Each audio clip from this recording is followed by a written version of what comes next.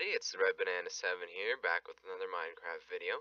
And today, as you can probably tell from the title of this video, I'm going to be doing 15 things you probably didn't know about Minecraft. So, starting us off at number 1, let's jump right into it. Everyone knows that slimes damage the player by jumping, but a slime does not need to be able to jump to... Okay, well he is now, but that's just because he's glitched in a block. But he doesn't need to be able to jump to be able to damage the player. Moving on to number 2.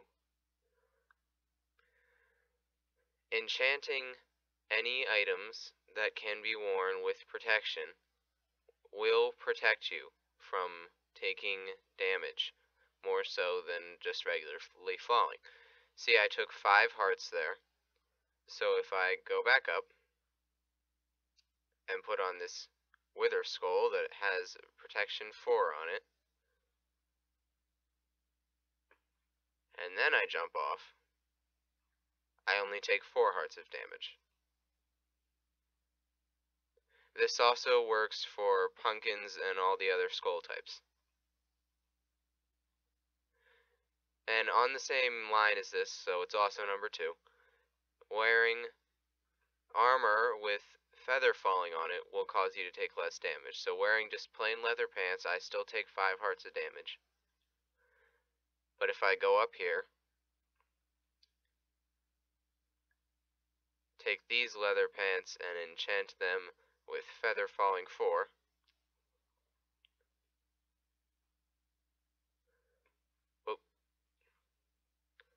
I now only take 1 heart of damage.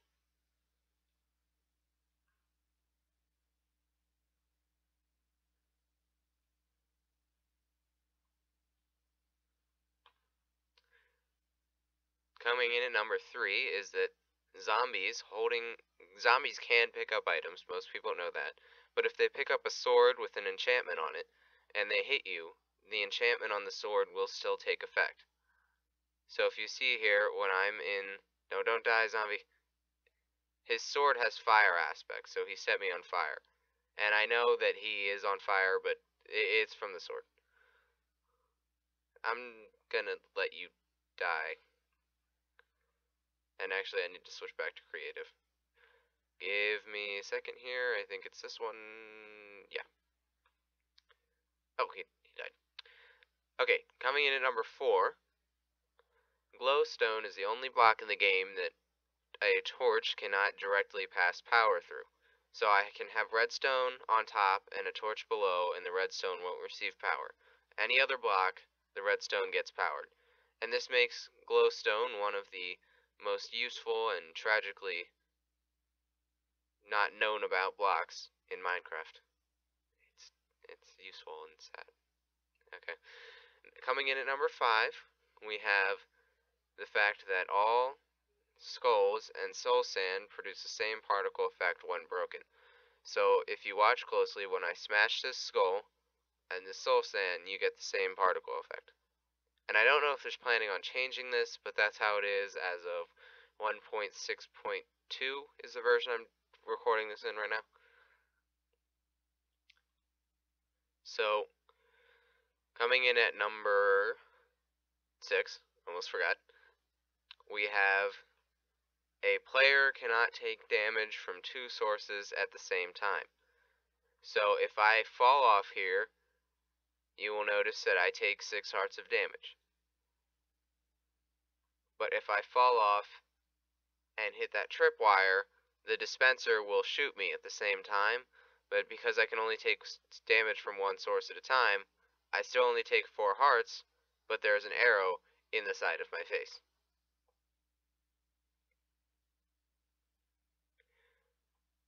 Okay, number 7 is a couple things about anvils. 1, if you drop a damaged anvil, the graphic will immediately make it look repaired until it hits the ground. So the cracks go away while it's falling, and then it hits the ground, they come back. Anvils falling onto pressure plates will activate them, even if their block counterpart isn't on the pressure plate. So it's the action of the anvil falling on the pressure plate that activates it. A falling anvil can activate a tripwire, It can also be placed and held up by a tripwire, and placing it in the block where the tripwire is will cause it to completely destroy the tripwire, and I have no idea where the wire goes. I think it's just gone. Oop, excuse me for coughing. Okay, number 8, we have... Okay, hold on. Sorry about that, guys. Coming in at number 8, we have that if you are riding in a minecart and you fall into water, you will still take as much damage as you would if you happened to fall on land. So water does not break your fall in a minecart. And I need some health. Oop. Okay.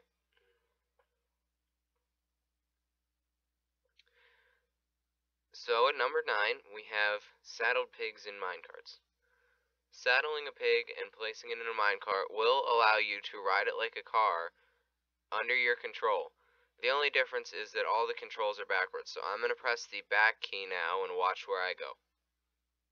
Forward key, left key, right key, everything's backwards.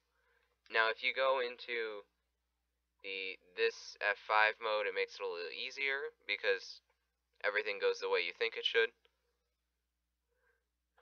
But still, it's kind of slow and not all that useful. Go away. Go away. Also, if you're riding one on minecart track, you can control which direction it goes. It goes fast and will go infinitely. You can also stop it mid-cart and go back in other directions. So that's a bit more useful. Number 10 is that a player can actually jump higher than one block. And you can show this with the snow block because it goes up slowly. So if you do the math on this, Minecraft Real World, this is about 3 feet 9 inches. And I can very easily jump up this. But the interesting thing is that no mob can jump that high. So if I spawn a pig and he's following my carrot, he can't get over this wall. But he can go around it. Come on, little piggy. Come on. Oh, that's not what I meant to do. Hiding the evidence. Okay. Now at number 11, we have some things with blindness and night vision potions. Having a night vision potion effect while in lava will cause it to get bright red and start pulsing. And this has absolutely no purpose, it's just kind of annoying, so if you have night vision, don't jump in lava. Okay.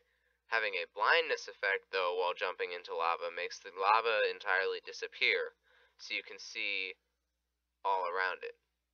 So this is actually pretty helpful if you want to build, I don't know, an underground lava room. You can see through the lava to get to it. As long as you have fire resistance, because that would be bad. So coming in at number 12, we have also blindness and night vision. If you equip blindness and night vision at the same time, your entire screen will go black until one of the potions wears off, so you can see absolutely nothing. And if I hadn't set that for 10 seconds, that would have been an issue. So coming in at number... Sorry about that, guys. But as I was saying, coming in at number 13, we have an interesting thing with wolves. A wolf will always follow a sheep, whether or not an untamed wolf will always follow a sheep, whether or not it can actually get to it. There we go. So it gets the whole red in its eyes thing, and it wants to kill that sheep, but it can't get to it, but it's still going to follow it. So you can control the wolf based on the sheep behind the wall, and the wall does not need to be opaque. He can see through iron blocks.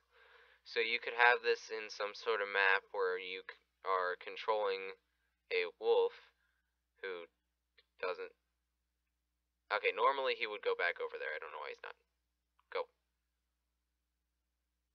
Yeah, there we go. Oh, okay, the sheep was coming back. Okay, so number 14, attacking a blaze with snowballs will cause it to take damage. So this is actually a pretty good way to defeat blazes if you take a bunch of snowballs into the end. And I'm gonna actually switch to survival mode and see how many snowballs I need. Well, I can just count.